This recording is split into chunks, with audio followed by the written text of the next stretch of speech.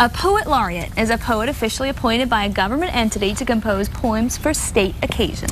And the city of Albuquerque commissioned local poet Hakim Bellamy to write the official poem for the New Mexico Centennial Celebration, which he delivered on the main stage at the Summerfest Centennial. And we are so happy to have you back. Kristen has been raving about you since that day. Thank you so much, Everybody Hakim. was blown away. Yeah, it was a good feeling. It's wonderful to have you. Let's find out a little bit about when you became interested in the first place in poetry. Wow. So I'm originally from New Jersey. Me too. Yeah, right on. So all right, girl, then. yeah, We'll we got talk talk. about We got talk. But so it was intimidating when I was asked to do it and really try to capture my feelings about New Mexico over 100 years when I've only been alive 34 and not the most of those here.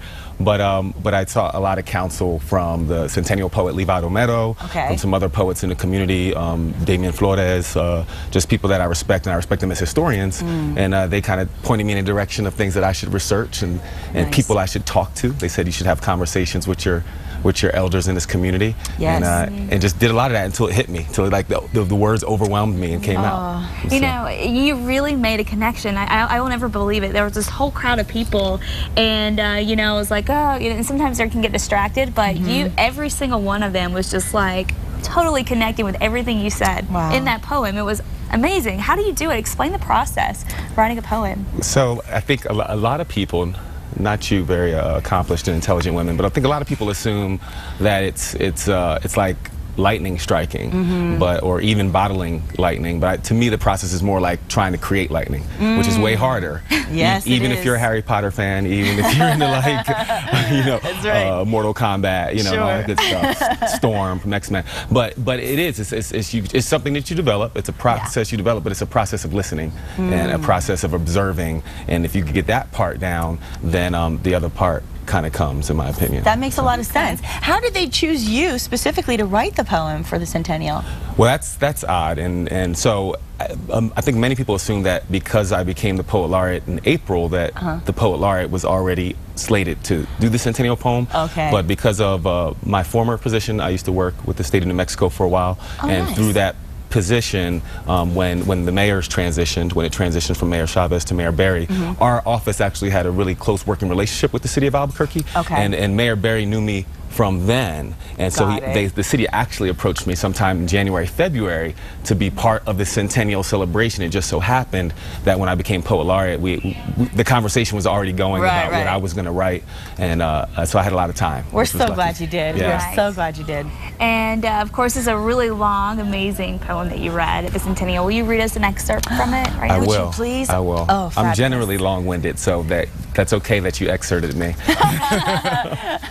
Well, we're looking forward to it. Okay, so 100 years of corridos, a song for the New Mexico Centennial. In the first chapter of the Gospel according to Anaya, Rudolfo writes, all of the older people spoke only Spanish, and I myself understood only Spanish and English. Bienvenidos, Albuquerque. I myself understand only English and Diné. We speak many languages but mean the same thing, and mañana will be more of the same. Familia, food, fiesta, forever. Come on and sing along. We're going to familia, comida, fiesta, forever. For 100 years BC, before Commodores, before Lionel Richie, and for 100 years more, we farmed, feasted, and fixed cars. We've moved people and mixed razas. We've got an appointment with the curandera as soon as we leave the doctors. A lust for livestock like chupacabras, afraid of God and the inexplicable. Dinosaur fossils, so in love with space and the people who live there that we speak Chewbacca. The 47th state admitted to the Union, we might have well have been the moon of Endor to our forefathers. I think that's a little bit. Oh my God, please don't stop. Wow, oh Hakim, amazing. Oh, I love your style so much. Thanks so much. And there's so much meaning, there's so much importance, there's so much history, culture, and yet you combine it with pop culture and you make it something everybody can relate to. And I want to tell everybody that we are going to post this poem in its entirety on our website, casa.com. You have to listen to it in its entirety. And again, we're so excited to have you on this morning to kind of talk about things, because I got chills just then. It was just, you know, and a lot of people felt that way too when you gave it at this Centennial. Now, you're a published poet, and your work has even appeared in Albuquerque's inner city buses. How did that come about? Yeah, how did that happen? Well, in 2005, when I was on the City Slam team, and I was part of a team that had a very magical summer, and that's the year we won the National Poetry Slam, which is best described as kind of like the NCAA tournament of poetry. And it was here in Albuquerque. Nice. And shortly after that, one of the major organizations that was a big part of making that summer happen was the National Hispanic Cultural Center. Okay. We had a lot of rehearsals there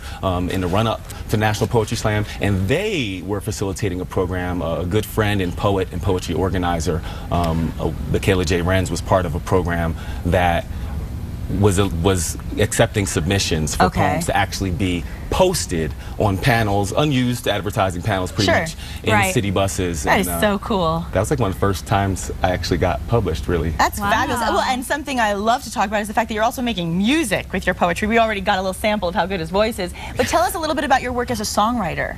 Man, so that's where I've been having kind of the most fun lately. Yeah. And I think it's just because it puts you you as a writer, it puts you in front of a larger audience, and the challenge of still having really dense content, but making it more appealing to a larger audience is something that I find intriguing. But I've been able to work with a lot of fabulous musicians in Albuquerque, and I have a musical background that goes back to my mom forcing me to take piano lessons. So it just kind of was a natural fit. I've always approached poetry from a musical perspective, and people heard me do what I do on stages a cappella and were like, hey, did you ever think of doing music? And I was like, of course I thought of doing music. And you actually have a long list of well-deserved honors and awards, including, I want to say, he's got a 2-time national championship, as he mentioned, in the Poetry Slam scene, and on a local level, named Best Poet 2 years in a row on Local IQ's Smart List, and also Albuquerque's Best Of. So, I mean, this is amazing. You're getting recognized, and I know a lot of our viewers want to know how they can continue to catch up with you. Sure, yeah. You can find me at Hakim B, but my last name's Bellamy, so the first 2 letters are B-E. So it's HakimB.com, and all upcoming events and ways to contact me are there. Fabulous. All right, thank you so much. Thank you. Yes, thank you for giving us the push to get him here. We're so happy you were here. It's been such a pleasure. Thank you so much. Thank you. Well, still ahead on the Mexico Style, treatments for thyroid disorders. Keep it right here.